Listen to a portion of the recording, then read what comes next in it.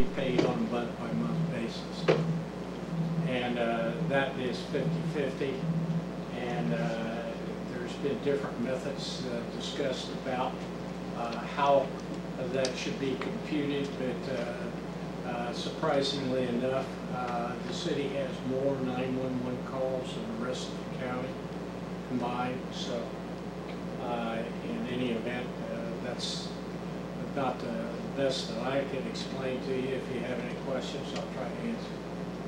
Also, myself, Terry, Alley, and Tom Guston are part of the advisory board that's been discussing this interlocal agreement. So this is something that city council's had some input on with those members of the city council. I know, speaking to Terry Alley and Tom Guston, they've expressed to me their desire to, and their feelings that we have to support the central dispatch. They kind of, you know, if you don't support it, it's a bad position to be in without central dispatch. It's mandated by the state in one form or another, and it doesn't make, to me, a lot of economic sense to be separate, because I believe it would cost more in the long run and not be as efficient. Right. And we do have a member of the county council here tonight. Yeah, I'm sorry. I mean, let's call you out, Linda. But I assume that's why you're here about this. I don't know if you wanted to add anything to it. No, I'm just here to... Okay. Yeah. So, but like I said, we've attended multiple meetings, had meetings with Chief Betzner, Chief Meeks about every aspect of this that I can imagine. So, I know the county's getting towards the end of the year and they're wondering what their payment is for some of this equipment and stuff. So, as far as I know, the police and the fire department are on board with this. Is there any questions, board? I know it's kind of last minute brought up. Seems straightforward to me. Any other question, comment from the public? Well, I'll accept a motion to accept the interlocal agreement as presented tonight. So moved. Second. All in favor? Aye. Aye.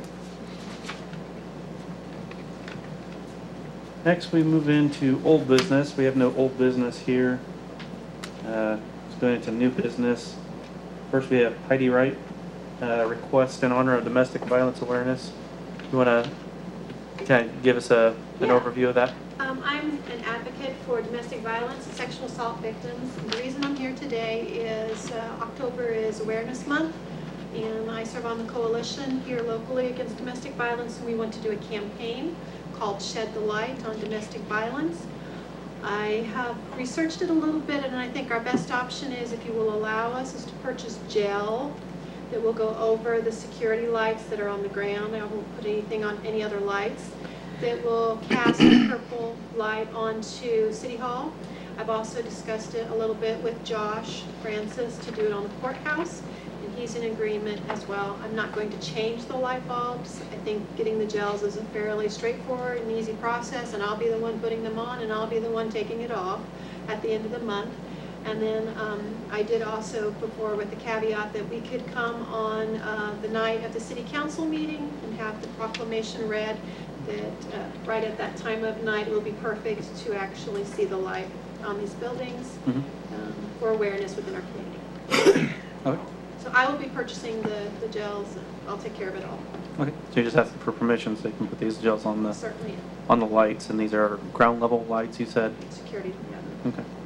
All right. I get Chief Meeks. You probably be the one person I'd want to see as far as if you have any concerns or anything. No, not at all. I think it's a great idea.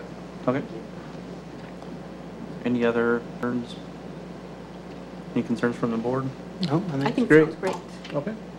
Well, look for a motion to accept the request by the Heidi Wright to be able to put the gels on the lights at City Hall. So moved. Second. All in favor? Aye. Aye. All right. Thank you. Thank you, Heidi. Thank you, Heidi. Next, we have True Firefighters Local 383 road closure request.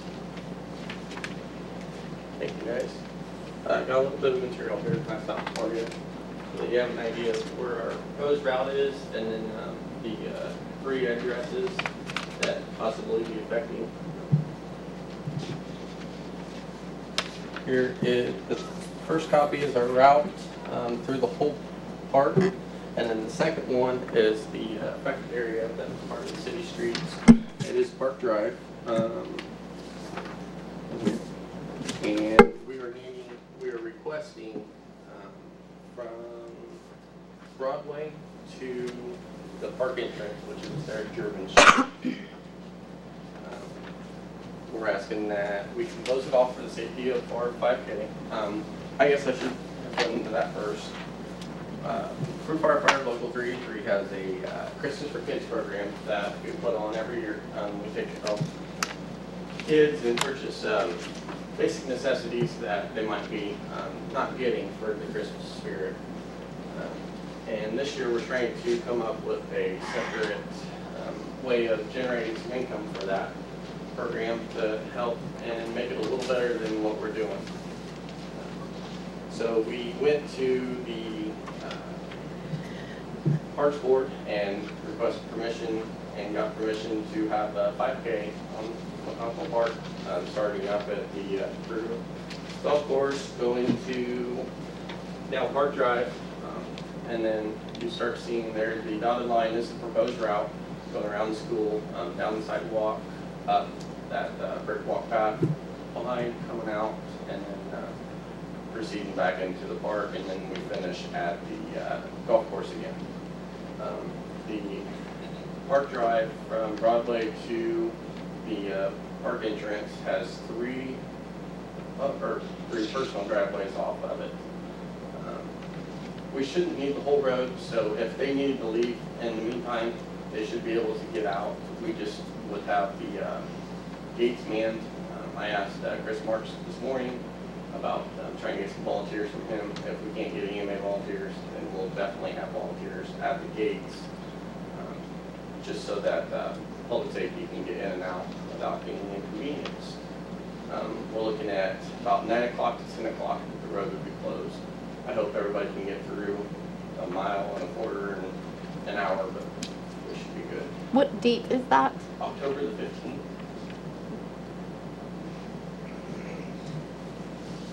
You'd mentioned in the park board meeting that you guys in the past had blocked off half the road, is that correct? We have never had a 5K, so this is our first adventure with it. Okay, there was something that somebody had brought up, that they had closed that part of that off at one point in time. What it is when we do the July 4th run, we start at the fire station, so we use about half the road, and that's been good for it. And they get as many as 80 to 100 runners, so blocking off half would be sufficient.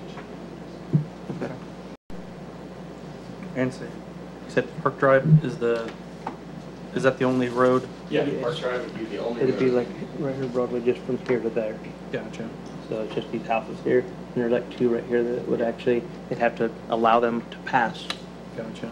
And as far as up here, these 2 addresses, one Park Drive and up here what the other one is, we wouldn't even be on the road in front of their house. It's Right. just this address down here closer to German. Okay. We would definitely accommodate them as much as we can. Okay. And at that point, we're only going to be on one side of the road.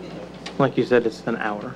Yeah, it's an hour. Right, and you're gonna have people manning the barricades and Absolutely. letting people in and out. Gotcha. Okay. And you say you need it for, what time of day is this for? 9 o'clock in the morning till 10 o'clock in the morning on Saturday, October 15th. Okay. Gotcha.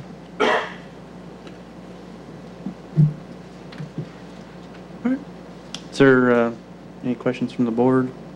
No. Is there any comments or questions? Well, I would talk to Nathan about it and recommended that he come and explain that he's going to have the barricades manned, just like we would ask for any event. I mean, Right. anyone that's blocking the road, we ask that they man the barricades so that if we get an emergency run, we don't have to get off the truck to run. So he talked to Chris Mark, so I have no concerns at this point. Okay. Chief Meeks?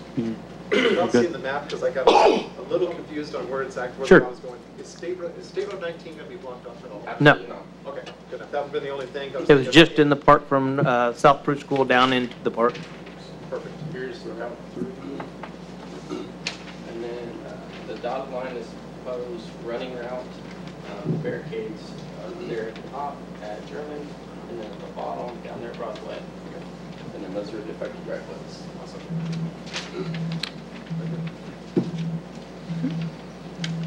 Is there any question or concern from the public? All right. Looking for a motion to accept the road closure request by Prue Firefighters Local 383. So moved. Second? All in favor? Aye. Aye. Thank you. Thank you. All right, next we have Sarah Correll. How you doing, Sarah? Good. My husband Kurt and I are purchasing a home on East 3rd Street.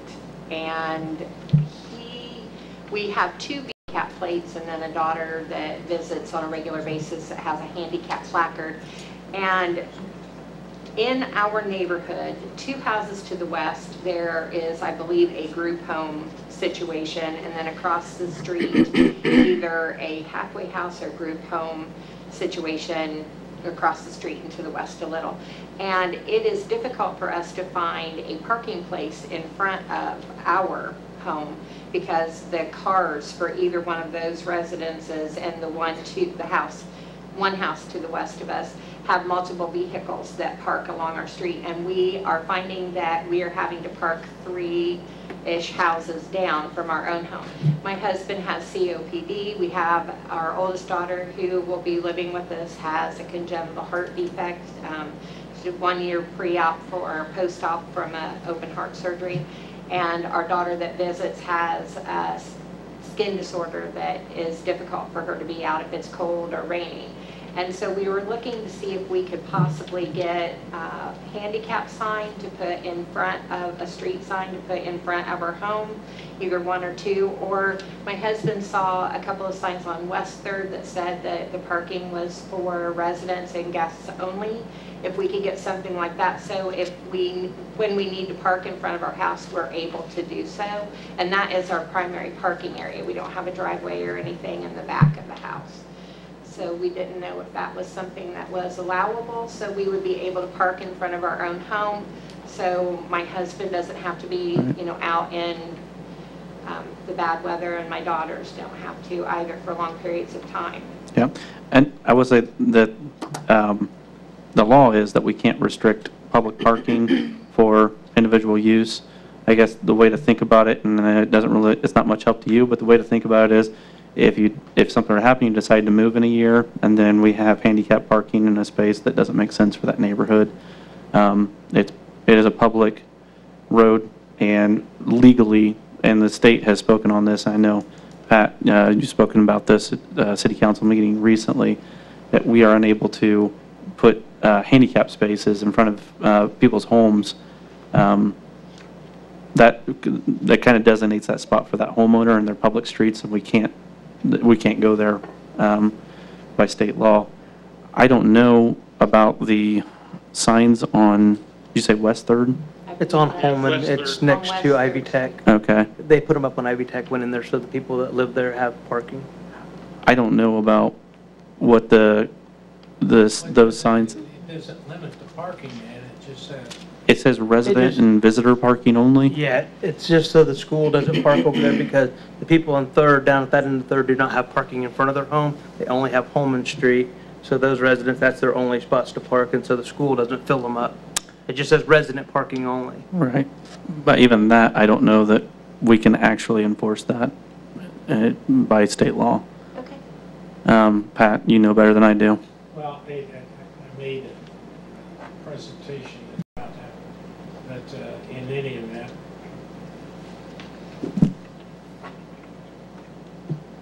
I suggest that what you do is get a hold of the state representative, okay, and have them do something in the General Assembly that enables a town or city to do that as far as handicapped people go and restrict it then to handicapped with special needs. You can designate certain places for handicapped parking, okay, that go along with it. Those are usually in business districts, okay, and that kind of thing, and that's up to the Board of Works. But I don't know that you can restrict it in a neighborhood, okay,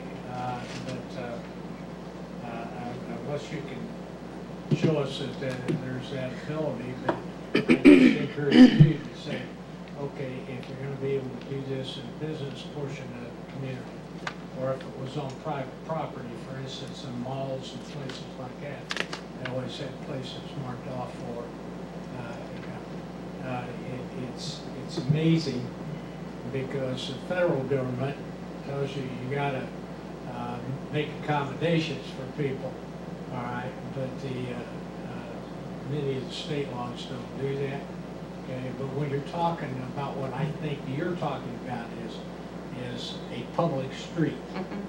Well, the courts have determined that to be open to the public. Right. So you can't restrict that. However, if you got into a parking situation, let's say where there's downtown or in a mall or something like that, then it should be made handicap accessible. Okay, thank you. And Ms. Carell, I apologize, we can't do more. It is really at the state level, because I know you're not the first person that has had concerns like that. Well, we figured it wouldn't be hurtful to ask because Right. we're coming from Wabash, and I know that there are places in Wabash that have handicap signage in front of residential areas. Gotcha. Which is why we thought, well, we would ask before we Right. got into a turf war. Right. With the next door neighbors trying to be able to park near our homes. Yeah. So, Yeah. all right, thank you. Debbie Bowsher, we have road closure. I don't see Debbie here. Is there somebody else? Guess I could take a look and see what the group is or what the request is for. History days. History Day, gotcha. Request for road closure on 5th between Courthouse and Broadway for Saturday, October 1st. I know being part of the bicentennial, well, at least attending their meetings, talked quite a bit about the History Day that we're going to have on Saturday, October 1st at the courthouse.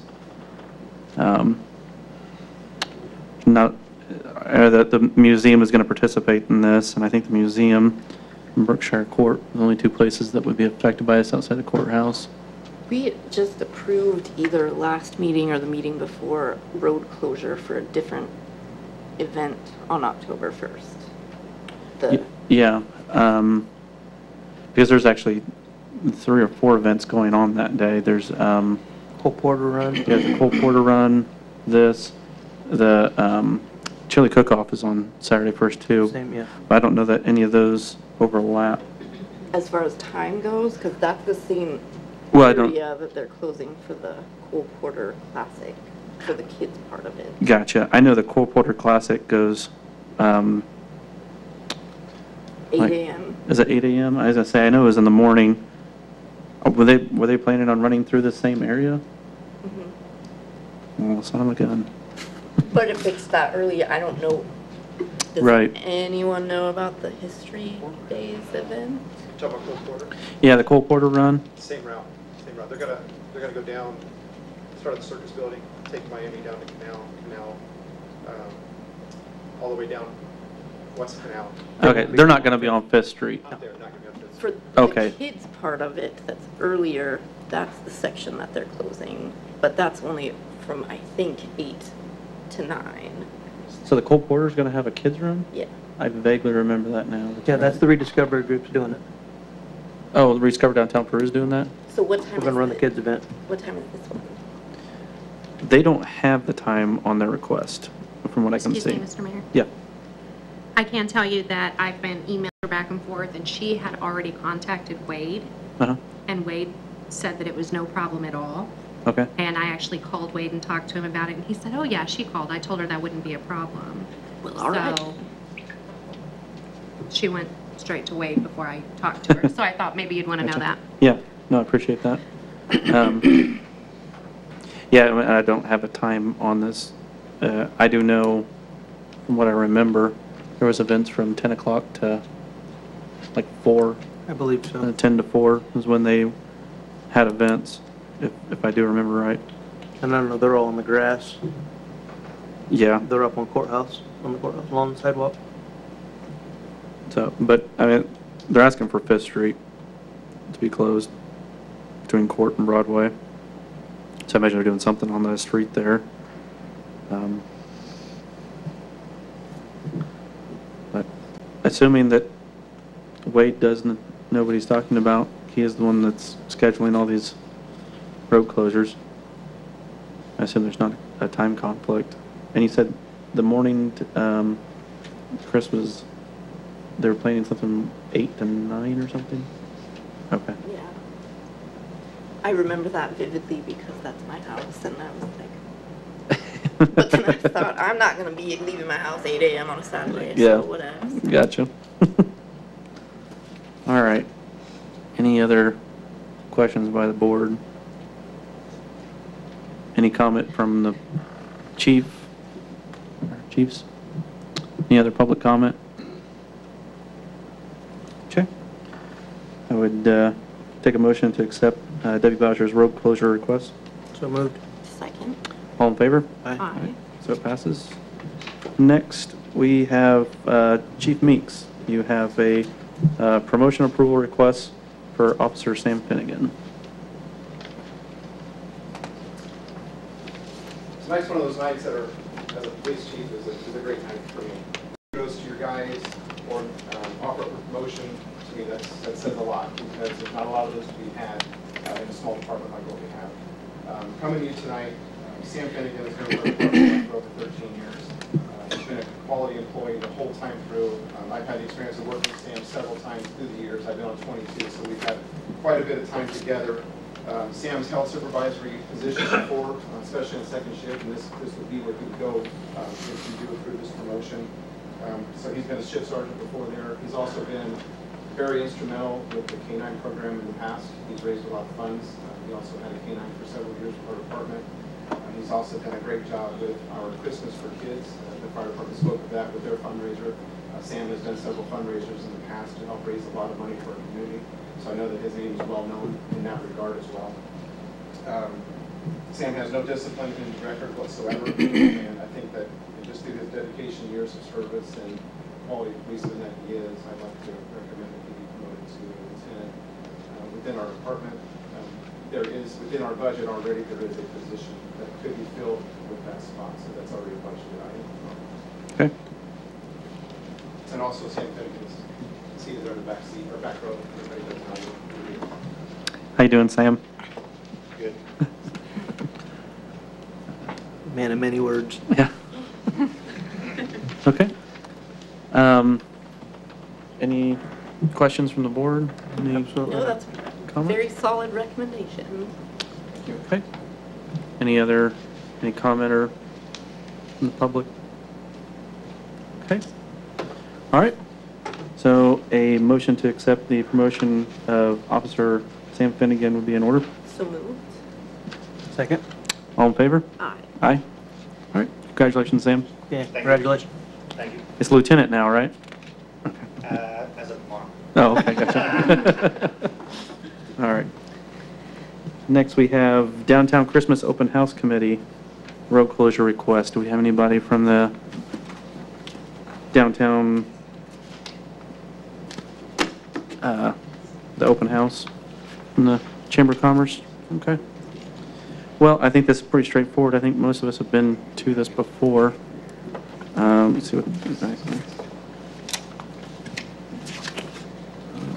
Local.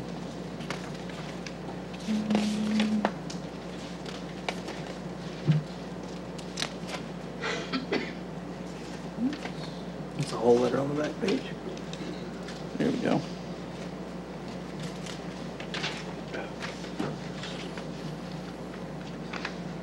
So the letter says November 16th, downtown Peru Christmas open house will be sponsored by NIPSCO. We'll be involving the downtown merchants promoting our downtown through Christmas cheer. Shops will be providing refreshments, music specials throughout their establishments. Windows will be decorated, Christmas lights will be lit, and the community will participate in a wonderful event. Parade will start at the depot at 6 p.m., head up Broadway, and then turn left on 7th Street at the Circus Building.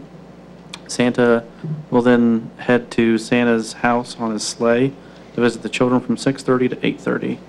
Shops will be open for stamping starting at 6:30 until 9.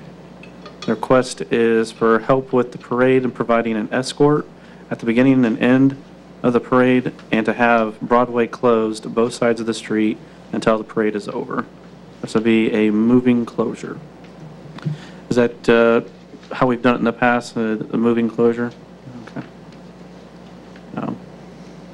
Is there, you want to add anything to this, Chief? No, typically we put our ladder truck at the start of that, and I know the police department helps out. And, we actually deliver Santa in the ladder truck, so he gets in the cab and he gets a ride. But you know, our ladder truck takes up a lot of space, so we've never had any issues before that I can think of. So, okay. And it's over pretty quickly. I mean, it really didn't take that long. So. Gotcha. Okay. Is there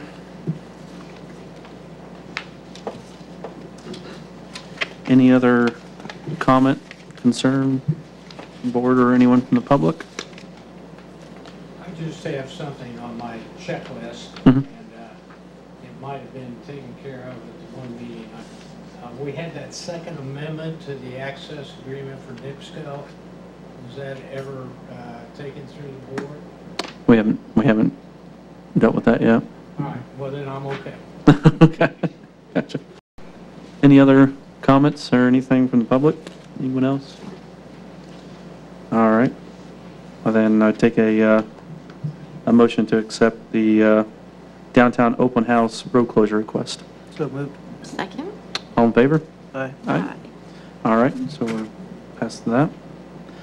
Next we have Catherine Peck, the local food, it says blanket proposition. Was blanket? No. Okay. That's all right. I didn't think that sounded right. Perfect. Gotcha. Hi, I am here. My family and I are kind of new to the area, and in our old noticed some really cool things going on for hunger, but also directed mostly toward children. And I was hoping to maybe try and implement something like that into Peru. I have a couple of copies of what I'm wanting to do. Sorry, my 17-month-old got a hold of one of them and colored all over it. So this is what I'm wanting to do. So it's a food pantry, essentially. And with that, it's freestanding, but it's not indoors. It would be outside. It is completely anonymous. So anybody can come to it and donate to it. Anybody can come to it and take away from it. It would be non-perishable food items, toiletries, you know, school supplies. There would be coats, hats, things like that in the winter. But my one hang-up is that I didn't want to put it on a personal property. Sorry, I can. No, I was just gonna see if maybe I can. Okay. I didn't want to put it on a personal property just because of vandalism, and also, you know, complaints of certain people coming into certain neighborhoods. So I was thinking that I spoke with the mayor about this, possibly doing it at like some fire stations, because they're local. I mean, well, they're accessible by walking, and children can get to them. They're well lit. Somebody's there all the time, and there are multiple locations around town. If not, I'm open to other ideas, but I would take care of the cost for the building of them and putting them in. I just really want an opportunity for our community to get involved without having to, you know, write a check to United Way, write a check to the YMCA if they're not on Salvation Army or if they're not with the Helping Hands. This way, somebody just coming home from the grocery store can stop in and throw something in there, and people can, you know, maybe get involved a little bit more. I'm not sure. Well, Maybe I'm not. Well, I think it's a very, you know, It is optimistic, but I think it's a very well-founded thought. Definitely the heart of this is in the right place. I like the idea. I know we spoke, and of course, the one thing everyone's going to say is, well, people are going to take advantage of that, and like we said, that's probably true. People give to it at their will, take to it at their will, and I think that. But I feel like the benefit may outweigh that. Right. From just getting back into the community. I grew up here, and I had classmates that talked to me, not having deodorant, not having, just things to feel clean, things like that, and they were too embarrassed to go to these said, organizations to get them. A lot of times the parents aren't involved. A lot of times the parents aren't the ones that are, helping out, or it gets missed, or that's not top priority. So this way I feel like kids would have access to it, and I don't know.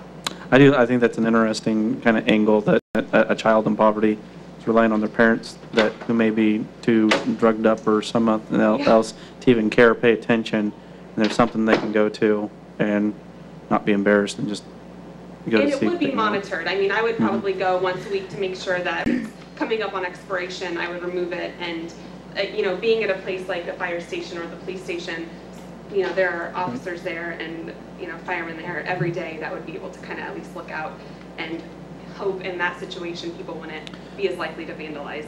How often would you be able to come by food that was getting bad or something like that? Well, we do live in the area, and depending on how many we were gonna, put in for trial, I work downtown, so I feel like on my lunch I would stop by, and I frequent it. I want my kids to be involved in it. I think it's something else that one of the reasons I want to do this is what it means to give back, and then they can, have a part in this. So we would make it at least a weekly, part of our drive, right? If not more often.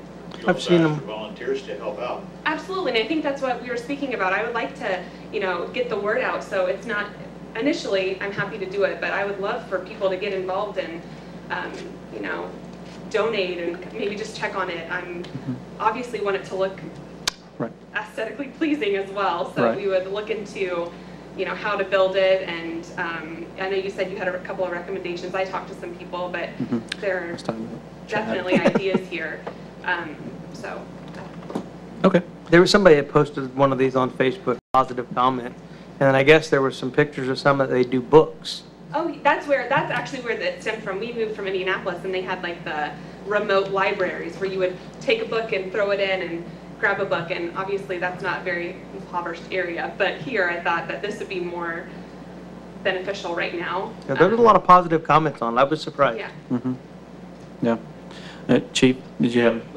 And again, I think it's a good idea. My concern is vandalism. And I'll give you an example. We have that fish feeder behind. It gets vandalized 3 to 4 times a week.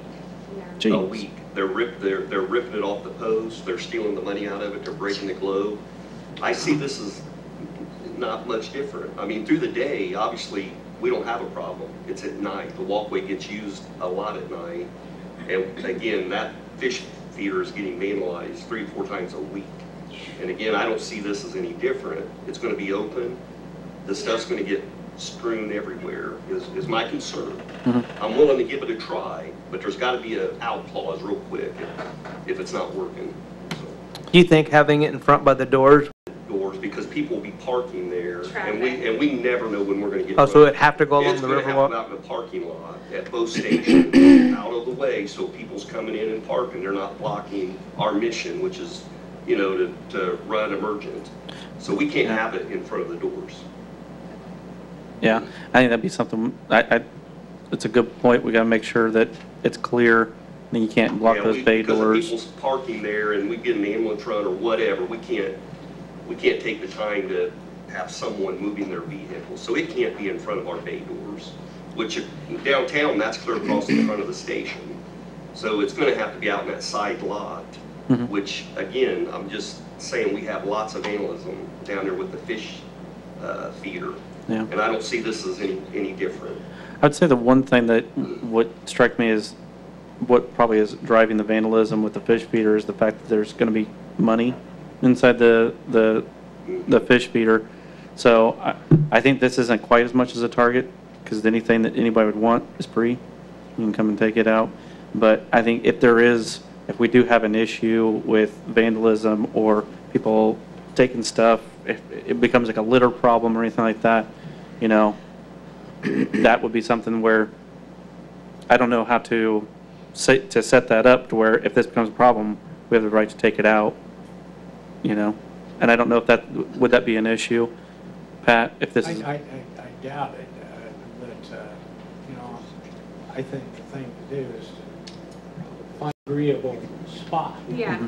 You know, put it there where it's not going to interfere with public safety personnel at all and or traffic, and get it taken care of. For instance, if you put it actually on the park, is what I'm visualizing, and you put it at the west end of the parking lot at the fire station downtown, okay, somebody could pull in there and be right next to it and not be in the street, not be in anywhere else to take care of it, and it would be out of their way, and so on and so forth. Now, when you get up to Washington Street, you might have a problem. Yeah, but we've got enough parking there, so, you know, between the VFW and us at the front, Right. There's enough room there, we could put it out front there. And again, I'm willing to give it a try. I think it's a great idea. But again, I see it getting vandalism behind the station, and we went to it at Station 1. So we've lit it up, we put cameras on the building, but again, we still have some problems there. So would you want to give it a shot at Station 1, say we'll start with 1, maybe there, at a place where you think that it would work, and, you know, after we give it a trial period, and we can talk about, you know, is this working, is it not? Yeah, I'm willing to do that. So. Okay. Thank you. Okay. Do you have any suggestion on the wording, what we should approve tonight, Pat, as far as the parameters of this? Well, I think it simply just show her request to, I don't know, what do you call the box? It's like a fruit, they're calling them like food pantries, or like free pantries is what I've seen advertised, but I don't know if there's really... Well, just use that wording and say that permissions granted to, as an introduction, install one at station number 1 and then maybe 2, and leave it at that, and that will be your period for a couple months and see where you are, and then come back and reevaluate. Thank you. So I'd say permission for Catherine Peck to, per direction of the fire chief, install and maintain a free pantry on the city property for a period of, we can give it a 6-month, a year trial, and then come back and say, does this work, does it not work? And what are you guys comfortable with? What do you think? Yeah, I'm comfortable with that. I mean, again, we've never done this before, so it'll be a work in progress. But okay. And if it goes well, then I agree. We could put them in other places. But I would do for now, why don't we do a 3-month trial period, and then we'll revisit it in 3 months. Well, that sound? That's great. Okay. Maybe by then we can find other locations if it seems to be working. Well, if the trains ever get moved, you could put them down there where I know, I'll get to that. All right. Is there any other comment? I have Yep. a question. Thanks, Pat. If there would be a business, mine for example, that would want to do something like this, would we have to request special permission to do that, or is it something that if the young lady wanting to set it up is okay with it? I would assume that if you own the property, you could put something like this up on your property. That was what I was going to suggest, finding maybe some business owners that would be willing and supportive of that to be able to put it in front of their buildings. Because we have plenty of parking and lighted area in front of the shops, so. Okay. Perfect. Yeah. All right. So is there any other comment from the public or any concern? All right. Motion to accept permission for Catherine Peck to construct and place the free food pantry per the specifications of the fire chief for a 3-month period. I have a motion to accept that. So moved. Second. All in favor? Aye. Aye. All right. Good luck. Thank you. Thank you.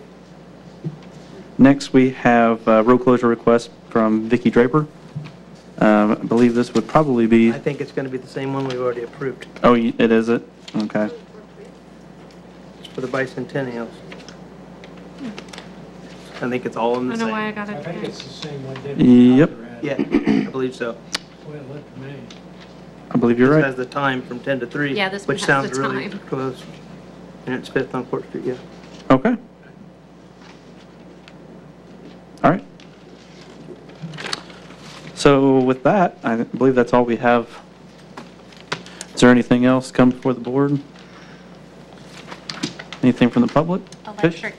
Oh, I'm sorry, you're right. We do have a late entry. We have electrical test to be approved.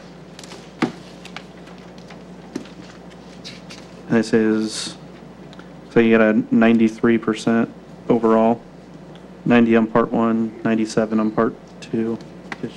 Or, I'm sorry, Chris, keep on, that's like that.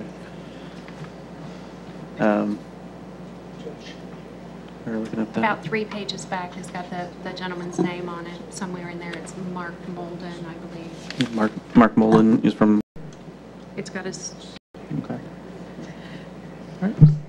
Yeah, it looked like you did pretty well on the test. Any discussion? Nope. Public comment, discussion? All right, well then. What are you talking about? This is a, Electrical test. yeah, electrical test. It's just a submittal. We have to approve the electrical test by the Board of Works.